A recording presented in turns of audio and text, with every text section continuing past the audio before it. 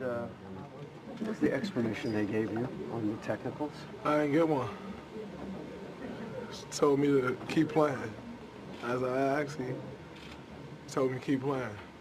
Mark Davis. So, I don't know. It's crazy to think that he thought that was my second technical foul and I would get a technical foul for that. But whatever. But you knew it wasn't your second technical. Yeah, I knew. Because the first tech on Steve, which I didn't understand, Mike Callahan came up to John and asked him who was the tech on it. He said Kurt. So I knew I didn't have a technical foul, but still trying to figure out why did I get the second one. You got to have a little fun with your fans. Yeah. Ray Charles music on you. Yeah, they messed that one up bad. That was, I don't know, that was pretty bad. Draymond, what did you think of the way the game was called generally? It's a little different, but it is what it is. What got them going in the first quarter? I mean, they were aggressive. You know, you got to give them some credit. They were very aggressive. But when everyone has 2 fouls, you know, it's hard to match the physicality. So, you know, we'll bounce back, though. At the end of the day, we didn't expect them to come out and lay down. They came out and did exactly what we thought they would do. I can't foresee them coming to Oracle and hitting 24 threes. So, nonetheless, they hit all those threes, and we never felt like we were out the game. You know, we continued to push right there. A couple shots dropped. You know, maybe the game turned. So, we'll be fine. All the altercations, do you think the game got out of hand? Did it feel that way? Maybe a little bit. I think it did a little bit, but, you know, as we've all said, as the longer the series go on, the more stuff like that happens. What do you think about Kevin and LeBron getting into it? You seem to be... I think it's good for basketball. I don't really understand the double tech. Like, what does that accomplish? I don't know, like...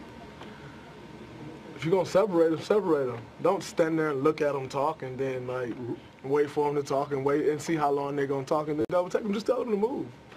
I don't really know what that accomplishes. What was it about? Just good basketball conversation. Nothing too crazy. Obviously, a little different circumstance last year when it was 3-1 because you didn't play in Game 5. Yeah, thank God I get to play on Monday. Hopefully. even if it was only one technical, not two, you had this run without picking up any techs or flagrants in the playoffs. Yeah, it's crazy. It just happened now. I ain't even been in nobody's face. I've been getting texts. Hey, some things just never change, right? You haven't been feeling more agitated, or as kind of the pressure of the series ramps up, you get deeper into that, anything? No. I just try to play basketball, you know, and I tell you, ain't no tech gonna stop me from being me. And I mean, at least if I'm gonna get them, I think I should, like, let me earn them, you know, like, let me get my money's worth if I'm gonna get some techs. But hey, it's the day and age we live in. It's what it is. Did you notice that the scores table didn't announce that tech wasn't on you? They said the second tech was on you, then they didn't. No, I don't really pay that much attention. I don't pay much attention to anybody in Cleveland, honestly. Don't seem to be the sharpest people around, so that's, yeah, whatever. When you saw the scoreboard at halftime, what came to mind? That they're playing amazing. We're only down 18 points, and you know, we can cover 18 points, and we just need to get some stops. 86 points is a lot of points, and, you know, 68 is more than enough to, you know, be winning the game. But you give up 86. 14 away from 100 at half, like that's a bit shocking. So, but yet we still thought, like, hey, we're right here. We probably should be down 30. Yet we're down 18. Let's come out and make a push. And I think we did that.